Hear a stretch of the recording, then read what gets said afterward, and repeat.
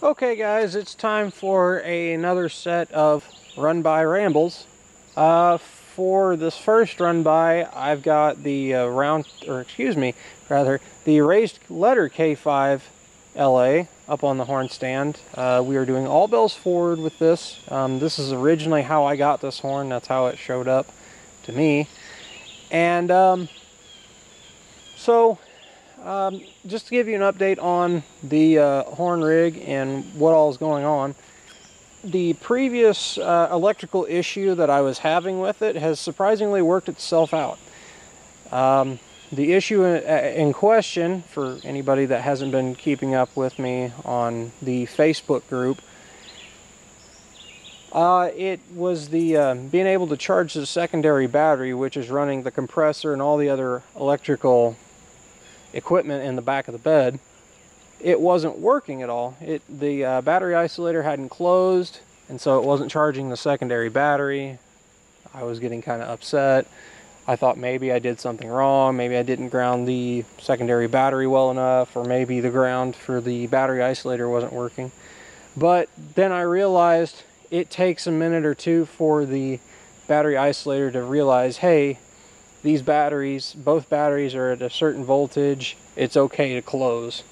So once that finally worked itself out, the relay in question actually closed. And in case you guys are wondering, it's I believe it's called a Cole-Hersey smart battery isolator. This is the 200 amp version of it. And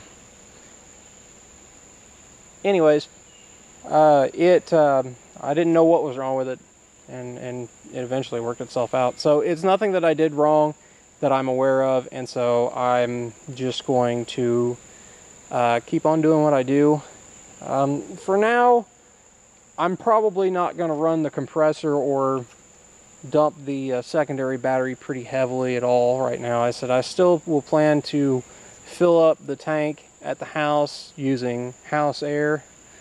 And then depending on what's going on out here, if I start losing air quickly, I'll just do quick charges, probably within about 10 minutes of each other, and that's probably about it. I don't want to work everything too hard, the secondary battery and the alternator, which the alternator on this truck is, from the factory, it had 150. If you got the dual battery setup, you were given a 170 amp alternator, but this truck did not come with that, unfortunately, so we just have to deal with what we get. Let's see, what else is there to think of? There's still a lot of things to come with this rig, still some upgrades coming along, and if you guys stay tuned, we'll go over those updates and possibly have a discussion on Horn Rig 2.0. Yes, that's now coming into my thought process. Maybe here in the next year or so we could look into something like that. For now, we're still sticking with the tried and true, and I don't plan on moving from that for at least quite a while. There's still a lot of personal issues that we've got to get through before, a lot of personal hurdles before we can ever get to that point. So with that said, if this is your guys' first time being on this channel, please subscribe, check out all the other videos, give them likes. Comments are always appreciated. Let me know what you guys want to see. Do you guys like these little run-by rambles? Do you want to see maybe some more personalized, in-depth, detailed things about the horns? Maybe you guys want to see more about the rig. If you guys are interested in seeing how the rig works, please express your interest. We may do a video with me going in detail about how everything runs. And I will say this much. First off is, it's not perfect, but it works. So with that said, let's do some run-bys.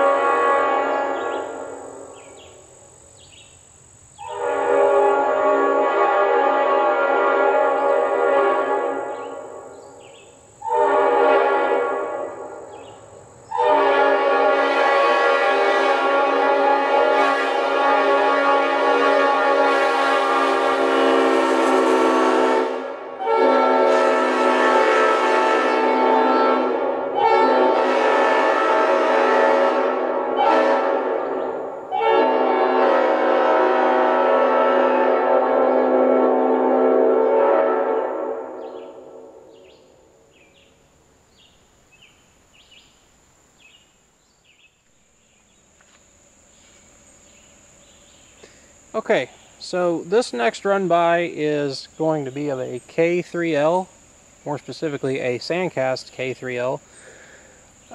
The kicker with this one is, as some of you guys already know, and for those that you don't, I already have a K3L, and it's pretty special in itself that it doesn't have a tag. It's actually got the serial number stamped on the bell, on the number 1 bell. This particular one is actually just made up of a set of bells. I bought a Sandcast 1, 2, and 3 bell from a guy off of the horn and whistle board. I believe it was the newer one. But anyways, I bought this bell set off of him in hopes of doing a particular horn project, which you will all see at some point or another. It's still kind of being put together. When time and money allows, we'll put it together. But anyways, I've never heard these bells at all. I put maybe a little bit of, well, I shouldn't say I've never heard them before. I've put a little air to them, but that's it. Just to test to make sure they work and that they're fully functioning and that I didn't have to do anything or have them sent off to be remachined or anything like that. So, without much further ado, let's hear what these bells sound like.